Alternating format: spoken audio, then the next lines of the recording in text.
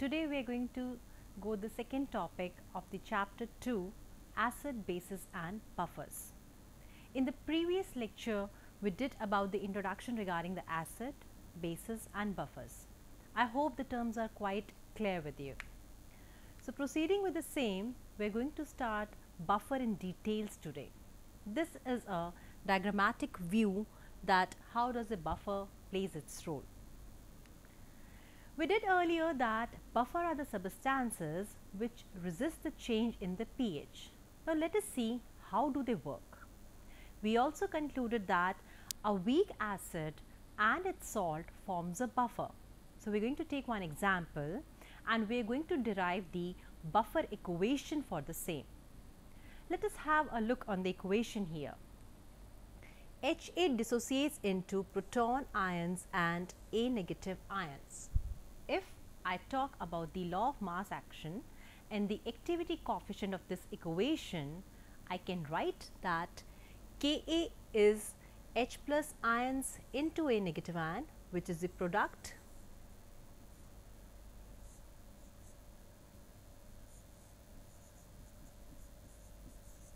over reactant. So, the product is H plus ion into A negative ion molar mass, and the equation can be written like this, where Ka is what? It is an equilibrium constant. Now, I can do the half cross multiplication of this equation. Let me summarize it here. Ka is H plus A negative upon Ha. Now, half cross multiplying this equation, I can give this Ha into the place of Ka and divided by A negative. I am left with what? H plus is equal to Ka Ha upon A negative. This is the equation here. Now, in this equation, taking the log value and multiplying by -1, I would get the further equation. Log H plus and its negative, that is negative logarithm, is what? pH.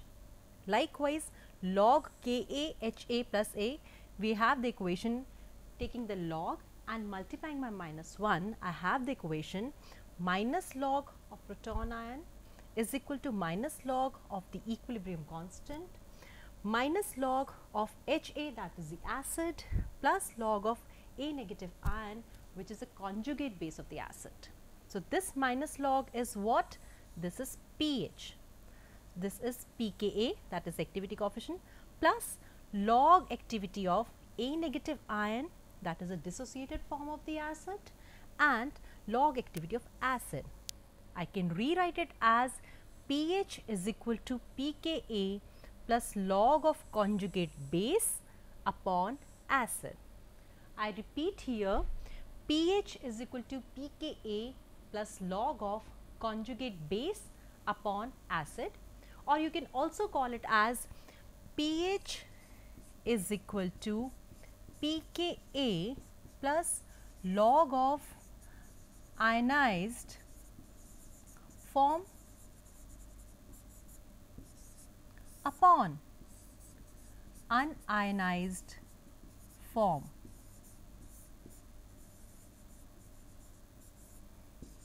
This equation is called Henderson-Hasselbalch equation and very useful to predict the activity coefficient and relate with its pH. We can also write the equation for the buffers for the weak base and its salt. Let us have a look on this reaction here. BOH is a base which dissociates into hydroxyl ion and the negative anion. We can write this equation like this, where Kb is the base dissociation constant.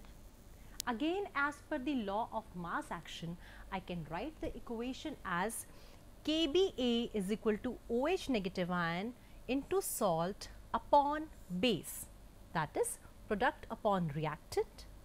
Now, taking log and changing the sign, I have the equation POH is equal to pKb plus log of salt upon base. Now, this is the Henderson-Hasselbalch equation or the buffer equation for the weak base and its salt. Now, we are going to study how does an acid and its salt behave as a buffer system. Let us have a look here. We have an example of acetic acid, which we know is a weak acid. Acetic acid dissociate into protons plus acetate ions. When water is present as a solvent or a media, we can write the equation as acetic acid plus water gives acetate ion and the hydronium ion. I can write the equation for this as per the law of mass action. The activity coefficient here is Ka is equal to hydronium ion into acetate ion upon acetic acid. Why? Because this is the product. We can write, say, Ka, we have to write the equation for product upon reactant. So, when I add sodium acetate to this, because we are talking about the buffer, we have added acid, which is a weak acid, and its salt. The salt is sodium acetate. Now, this salt, sodium acetate dissociate into sodium ions in plus acetate ions. Now, if I take the mixture of two, that is acetic acid and sodium acetate, what is common in between these two? The weak acid and its salt, what is common? Acetate ion. Now, since this acetate ion is more now, we have acetate ion being given by the salt as well as acid. So, the concentration of the acetate ion is increasing. Have a look on this equation. If I talk about this activity coefficient is hydronium ion into acetate ion upon acetic acid. In this equation, this acetate ion concentration is increasing. So, if I need to keep this Ka constant, I have to decrease this concentration. Decreasing this concentration, since this is increasing, I have to do what? This will automatically decrease because this is a constant. So, the equation will shift or the equilibrium will shift to this direction. Why? Because hydronium ion is decreasing. So, hydronium ion is decreasing means the equilibrium is shifting towards this. Means what? That acetic acid is not dissociating much. In the presence of what? In the presence of its salt. This is called common ion effect. I will repeat this here. We are studying the action mechanism where a weak acid and its salt behave as a buffer. Acetic acid dissociate into proton and acetate ion. Sodium acetate again dissociate into sodium into acetate ion. When the combination of both is present, the concentration of acetate ion increases, and in order to make Ka activity coefficient constant, we need to decrease this concentration. Now, if H3O plus, that is hydronium ion concentration, decreases, it means the equilibrium will shift towards this forward direction, and this is because of what? This is because of acetate ion. So, this is common ion effect. Acetate ion is the common ion in both the terms, and it is exerting this effect. Buffer capacity. Now, the maximum amount of either strong acid or strong base that can be added before a significant change in the pH will occur at the buffer capacity. The maximum amount of strong acid that can be added is equal to the amount of the conjugate base which is present in the buffer, because that has to be nullified, because it has to resist the change in the pH. The maximum amount of base that can be added is equal to the amount of weak acid present in the buffer. Now, this buffer capacity depends on the factors. The very first factor is the concentration of acid and base component of the buffer, which we did in the previous slide. It has a direct relation. The other factor on which the buffer capacity depends is the pH of the buffer. Buffer is going to act best when pH is equal to pKa, and buffering range is pH is equal to pKa plus 1. You remember we did the equation that pH is equal to pKa plus log of ionized form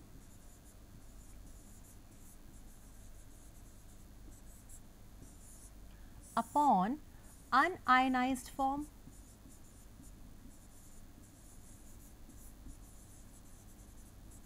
We did this equation, the Henderson-Hasselbalch equation, for a weak acid.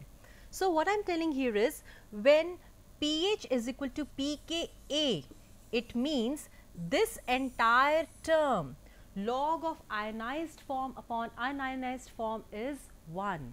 It means when the entire acid has dissociated. Now, the standard buffer solutions are the solutions which we use as a buffer which has a definite pH range and which are made to be used in the pharmaceutical dosage forms. These standard buffer solutions are prepared by the formula which is generally given in the official literature, that is Indian Pharmacopoeia. These are made, the standard buffer solution of pH ranging from 1.2 to 10 are possible to prepare by appropriate combinations of 0.2 normal HCl or 0.2 normal sodium hydroxide or 0.2 molar solution of potassium hydrogen thalate, potassium dihydrogen phosphate, boric acid and potassium chloride. These salts and their combination in the desired molar range help us to make the buffer solutions which are used as standard buffer solution.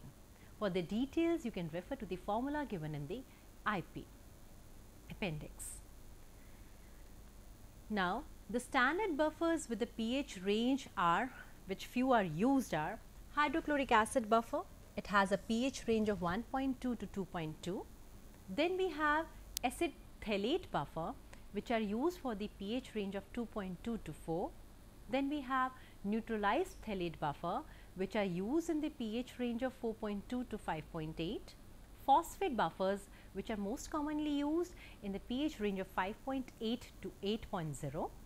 Alkaline borate buffers, which are used for the pH range of 8 to 10. As I told earlier, these buffer solutions are made by the appropriate combination of the salts discussed before. So, let us study how these buffer solutions are prepared under the heading preparation of buffer solution. In order to make buffer solution, we need to go step by step. First, we have to choose an acid which is a weaker acid and which has the pKa value as close as the pH we require. Earlier we started the equation of Henderson-Hasselbalch, which states that pH is equal to pKa. At that time, acid is going to have the maximum buffer capacity. That's why we choose a weak acid with pK of the desired pH. If we want to make a solution of pH 4 to 5, we are going to select an acid which has pKa close to this value 4 to 5. The next step is we have to choose the ratio of the salt and acid needed, which is calculated depending upon the buffer equation we studied. After that, the individual concentration of the buffer salt and acid is determined. After the concentration is being determined, ingredients are dissolved in carbon dioxide free water. After dissolving the ingredients, buffer capacity of 0.01 to 0.1 is adequate. Then concentration which is generally made up of is 0.05 to 0.5 molar. Then we allow the solution to stand for some time so that equilibrium is attained. We allow to establish the equilibrium, and then we verify the pH. Have we been able to get the pH which we desired? That all depends upon the buffer equation. There are different buffers in biological system. In our body, many buffers play very important role to maintain the acid-base balance in our body. We have here that ICF, that is your intracellular fluid, also contains different buffer. So is the extracellular fluid. ICF include phosphate buffer system as well as protein buffer system. Protein buffer systems are further of many types which are present in our body. These are hemoglobin buffer system, which is present in the RBCs, that is your red blood cells. Then we have amino acid buffer systems, and we also have plasma protein buffers. All these buffers are very important to play the role in the acid-base balance. On extracellular fluid buffer, we have carbonic acid and bicarbonate buffer system. This is the most important buffer system present in our biological system. Now, different biological systems which themselves behave as a buffer we are going to discuss. The first one is blood. Blood is maintained at about pH of 7.4. It has the buffer of carbonic acid and bicarbonate anion, that is the combination of carbonic acid and bicarbonate anion. They are able to maintain the blood pH between 7.35 to 7.45. This is the equation. When there is the presence of water and carbon dioxide is released by the different metabolic process in the body, they form carbonic acid. Now, the hydronium ion present, and since water is also there, this hydronium ion and bicarbonate ion, they form carbonic acid and the water. So, this is the presence of the buffer system of carbonic acid and bicarbonate. Blood has basically two important buffers, primary buffers and secondary buffers. Primary buffers include acid and alkali sodium salt of phosphoric acid as buffers, plasma proteins combined with the bases, and they also act as a buffer.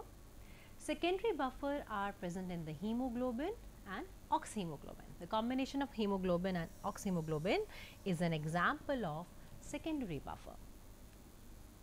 Now, just have this pictorial view. What happens when CO2 comes into blood? The pH increases and increases the acidity, which can cause a problem. So, alkaline buffers, they come into play. Likewise, when basicity increases, the acidic buffers, they help to maintain the pH and act as a buffer. Lacrimal fluid, which is present in our eyes, it's also act as a very good buffer. It has a buffer capacity allowing a dilution of 1:15 with neutralized distilled water. The pH of tears is about 7.4. The range is 7 to 8 or slightly higher. If a pH range of 4 to 10 will not going to harm the cornea of the eye. A flow of tears will occur below pH 6.6 and above pH 9.0. So, in order to make this buffer system active, we need to prepare whatever solutions are to be used in the ophthalmic has to be isotonic. I'll come to the term isotonic in further lectures. Urine. Urine itself is a very good buffer depending upon the salts it is having. It is having the pH of 6, whereas the range is 4.5 to 7.8. If pH is lesser, hydrogen ions are excreted by the kidneys.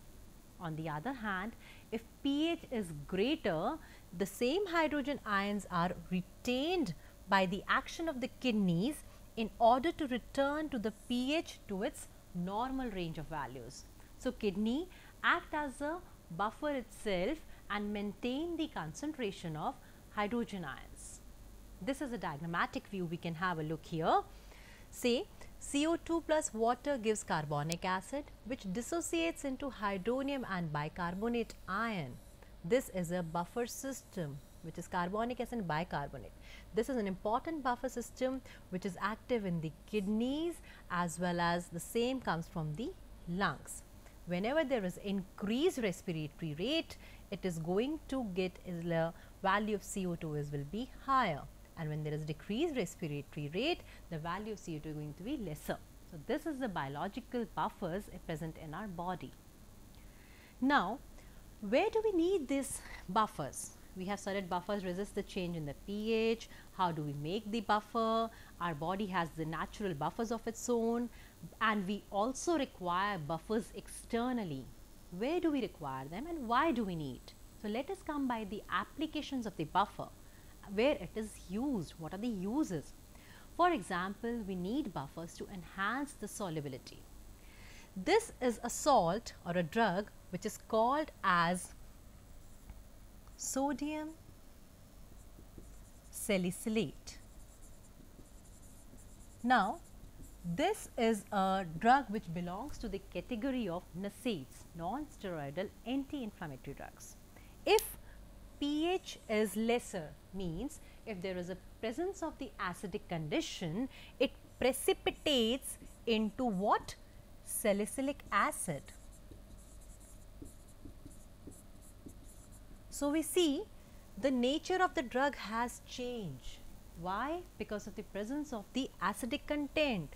So, in order to maintain the solubility, we need to have the buffer system. Second is increasing stability. Some of the drugs, they generally hydrolyzes. Hydrolyzes what? It is a decomposition reaction where a substance takes up the water. So, drugs hydrolyzes in the presence of the water. Example, vitamins. They are very much prone to the hydrolysis. So, in order to maintain their activity or in order to dispense them in a stabilized form, we need to add the buffers. Then another application where buffers are used to improve the purity. In this case, we shall study the example of proteins. Proteins are purified depending upon the isoelectric point. What is this isoelectric point basically?